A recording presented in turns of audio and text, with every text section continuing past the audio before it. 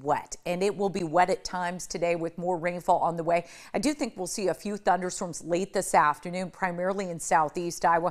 I'm not seeing any threat for severe weather, but that's when we'll see the heaviest rainfall and some rumbles of thunder.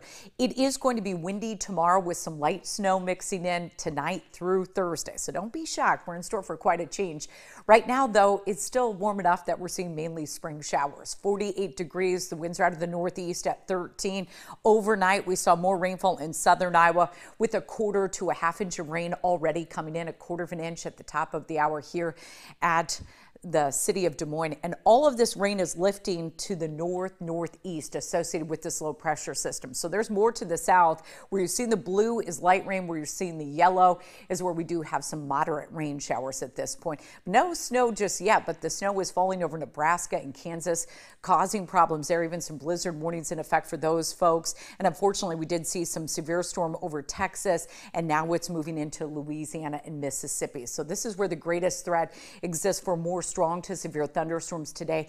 And unfortunately, there are all the ingredients here for all modes of severe weather along the Gulf Coast. We'll continue to see rainfall.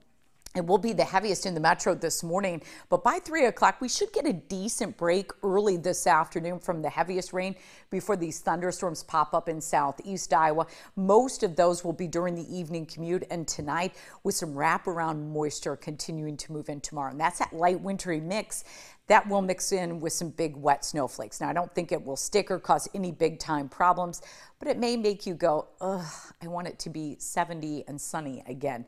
The rainfall totals will be the highest in eastern Iowa from some of these thunderstorms. We'll get an additional half inch to an inch of rainfall before this strong low moves out. Now, the snowfall totals, the snow will be difficult to measure, but if you do get to measure it, you may get about a half inch and very little moisture from it. On Friday, we have a storm system moving out of Minnesota into Wisconsin. It will be dry across the state this weekend. It is going to be the coolest today in western Iowa, 50s along the eastern border of the state.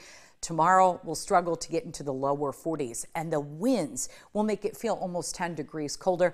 The winds will be out of the northwest, close to 30 miles per hour. So if you see any snowflakes on Wednesday, it will be reducing visibility as well as it will be blowing around.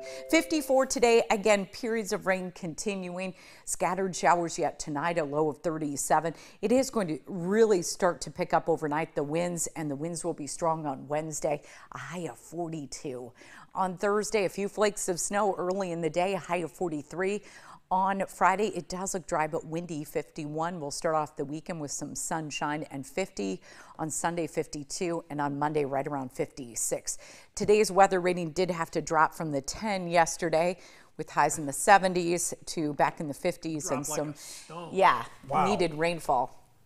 It gets a 1 today. It is